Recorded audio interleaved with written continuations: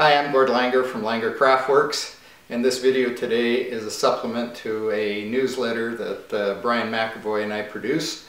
Today we're going to be talking about making French pastry rolling pins on a production basis. We're going to be using a lathe duplicator, and we'll show you how a lathe duplicator can enhance and speed up your turnings. I've taken the blanks. Today I'm using walnut. And I've clipped the corners just to make it a little bit faster on the duplicator, and I've marked the ends and put a little center hole in the ends.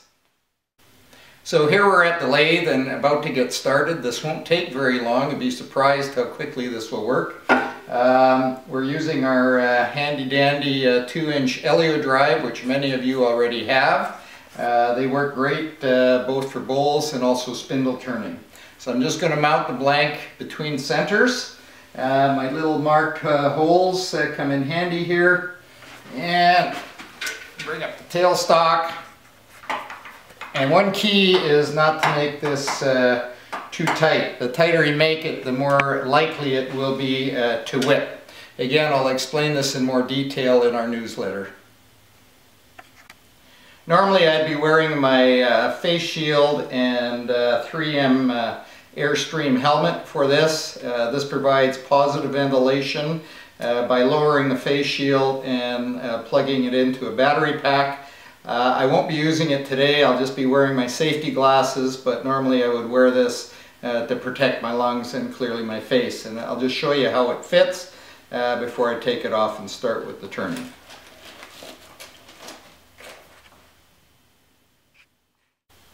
Alright, just before we turn the lathe on, I'll just show you there's a little stylus down here that follows a pre-cut template. I've cut this template on my laser, but you can cut the templates with anything you need or have, a bandsaw, jigsaw. Just be sure to sand it smooth before you start. I'll be moving the cutting tip back and forth with this big ship's wheel, and eventually, after I do a little bit of rough turning, the stylus will follow the template.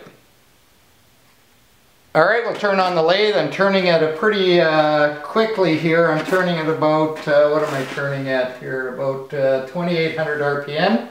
And we'll get it started. It's surprising how much material you can take off.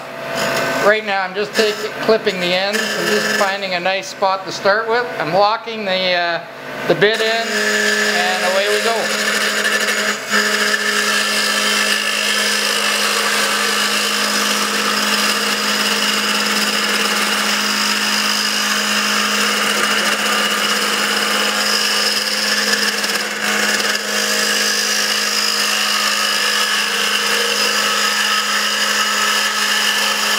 First pass, I'm just going to clean it up a little bit.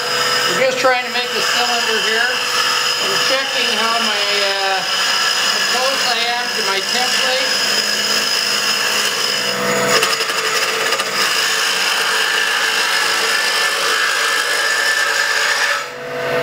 So now I'm going back to the center and just gently ease in the tip.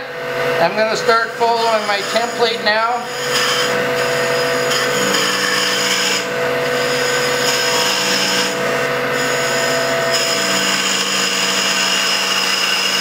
Following the template, and once I feel I'm taking too much material off, I'll just lock it in and then clear out, go back to rough turning.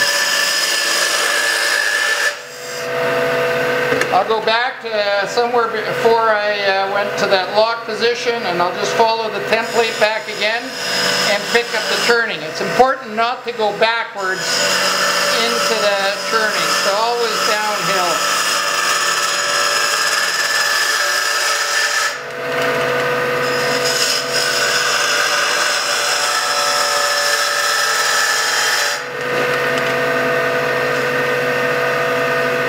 Little care taken here as I go to the end of the turning.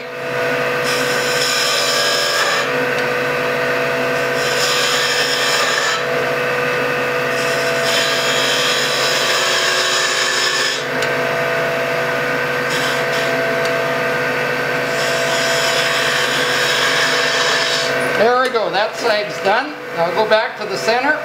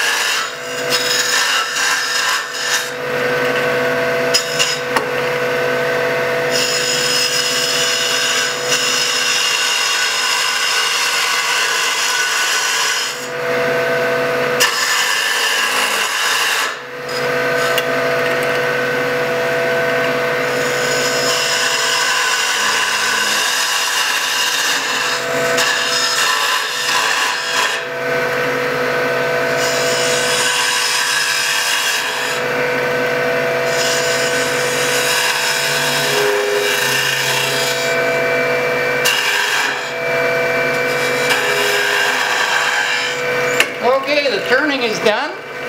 I'm going to go to sanding now. You'll notice that, I don't know if you can see this, it whipped a little bit on me here, and I've got a little bit. Not to worry, that'll be handled with some 80 grit sandpaper in no time. And I'll just stop the lathe for a minute and get the sanding operations. Alright, I've finished the turning now, and I'm into sanding. It won't take long to sand this. The entire operation takes me a little bit over 5 minutes, start to finish, including sanding. I use Ciasoft foam back sandpaper. I think it's one of the best. In the newsletter I'll explain where you can get that. I'll just go through all the grits from 80 up to 220. So it'll be a little noisy now as I turn my lathe in reverse and my dust collector on. Lathes in reverse.